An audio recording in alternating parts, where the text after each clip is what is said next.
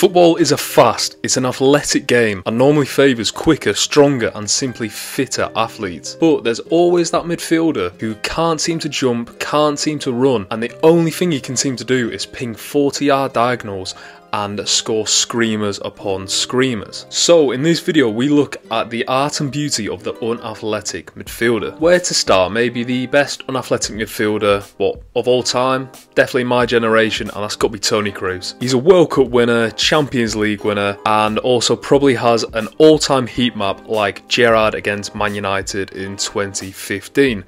If you know, you know. Clearly Toni Kroos' strength is that he was ambipedal, which apparently means that he can use both feet. It's such an underrated skill, and I think that he might have been the best passer in the world during his career. I think when you're playing for a team like a Real Madrid, like a Bayern Munich, you have to be comfortable taking it on both feet, and he was the best in the world at that, which allowed him to play in that deep line playmaker position. Obviously Casemiro during his time at Real Madrid was the main defensive midfielder, but Toni Kroos was there with him, and we all know it's the best way to start the attack, playing out through the defence, through the midfield. I mean, we all know his free kicks, his screamers. I mean, the one against Sweden in stoppage time in the World Cup in 2018 is one of the most beautiful goals you're ever going to see. And I think obviously if you compare it to Real Madrid's midfield nowadays with Jude Bellingham, Federico Valverde, Tchouaméni, Camavinga, it's so energetic compared to what it used to be, and I think that's the new way Ancelotti is pushing the team. However, having Luka Modric, who yes, he did run about a lot, and I wouldn't really call him unathletic, but then having Toni Kroos and then obviously Casemiro, there's not a lot of pace and just power running in that midfield, but it constantly dominated teams, which I think there's such a beauty about. But why do I think these players are so important to the game of football? Football is a meritocracy. It's not like basketball, you don't have to be tall. It's not like rugby, you have to be big, or cricket, you have to be boring. Football is completely based on your skill. You can be 5'7" and be the best player in the world. You can be 6'5" with absolutely no running ability, and you also can be one of the best players in the world. There's no in between.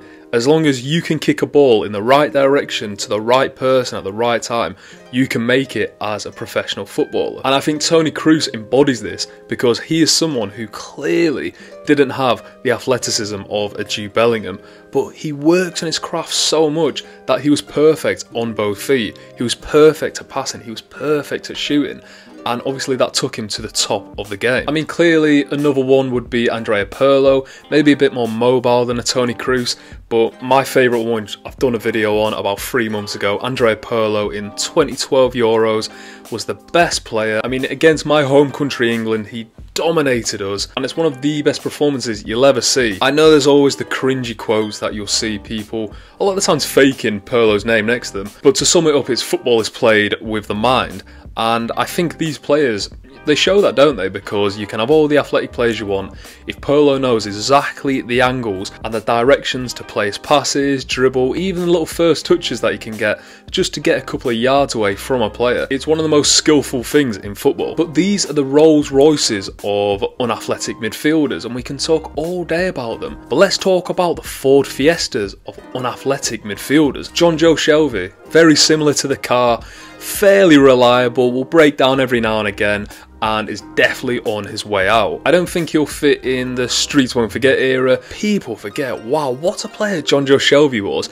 Every 1 in 30 games he used to play. I remember him coming through at Liverpool, I believe it was under Roy Hodgson and a bit of Kenny Dalglish, and there was a reason why he was getting put in the midfield occasionally with a Steven Gerrard. Was that because Liverpool was seeing players like Poulsen and Aquilani getting pushed into the squad who just simply weren't good enough? Potentially, but again, he was still very advanced for his age. And I think he showed this because he had a good career at Newcastle, he had a good career at Swansea, and when you are watching a player half volley the ball from the halfway line against Aston Villa into the net, it just showed the absolute quality he had.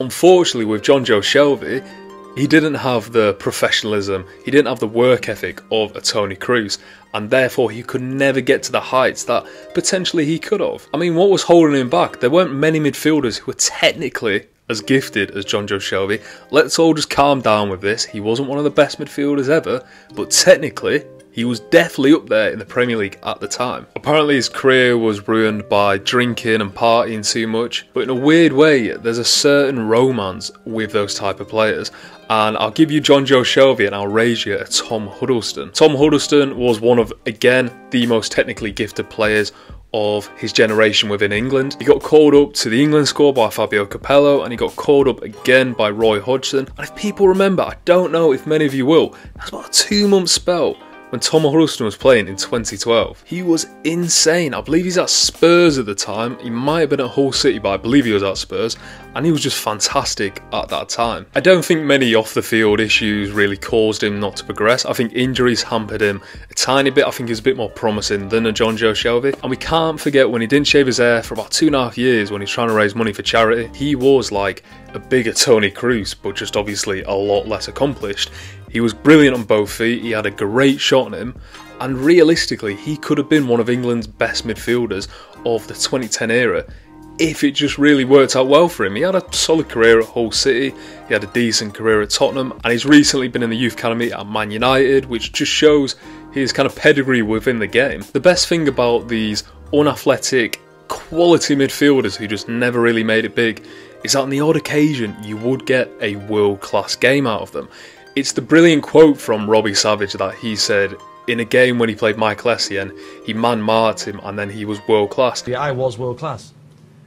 On individual games. Yes. It got laughs out of the punditry, and it is ridiculous to say Robbie Savage was world-class at one point. But it is true in the sense that a player can be world-class in a certain game. And I'd argue Tom Huddlestone probably has been world-class in some games that he's played. Of course, nowhere near the consistency to even be a top-class player, but I really do think there's an art to these unathletic midfielders. Obviously, the frustrating part is that most of them could have been better. Toni Kroos, Sergio Busquets, Andrea Pirlo, they all maxed out the potential with their limited physical abilities. Of course, the players like a Jonjo Shelvey, a Tom Huddlestone, Henry Lansbury, maybe even a Johan Cabaye for PSG and Newcastle, I mean, he was probably on his way there, maybe a few injuries. I think in the way some players can rely on their athleticism a bit too much, maybe like a Adama Traore, you could always go about him if you just learned how to finish, learn how to cross properly on a consistent basis, you'd be the best player in the world.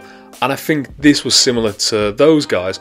If you look at a Henry Lansbury for Aston Villa, Nottingham Forest, he played in loads of teams. Bit of a party boy and just kind of let his career dwindle out. But he was so talented, he was such a talented footballer, and I think he relied on that. He somewhat has relied on it to a decent level, and if that's up to them, that's up to them. But it's just frustrating when you have these players that you know can be a top class player, but they just rely on their, I never believe it's God-given talent, but I do believe some players just have a knack in the game that they can rely on. But again, as many things do in football, this might start becoming a lost art. Football is becoming more athletic than ever. Look at all the midfielders in the game nowadays. They have to run because one, the fullback's pushing up further, so they have to cover that. And obviously the wingers are pushing up a lot further, so they have to cover that. You're going to struggle to be a sitting midfielder who can't really run nowadays. I think there's always place for them, don't get me wrong. I mean, Jorginho for Arsenal and Chelsea was a brilliant player at times, but also at times Chelsea had to play Mateo Kovacic over him. Arsenal have to play Thomas Partey and Declan Rice over him. But I don't think there'll be a player that inspires a whole generation of kids more than these unathletic midfielders, because not every person growing up is an elite athlete, and therefore you can rely on your talent and work on your passing and your shooting to potentially achieve your dream of becoming a footballer. But let me know what you think about this type of footballer. Was it good to watch? Was it bad to watch? Did your team have some? Did you get a bit bored of them at times? Did you think Jonjo Shelvey and Tom Huddlestone were going to be brilliant as well? Maybe it's just me. But if you like this video, if you can leave a like, leave a comment and subscribe. But thanks for watching.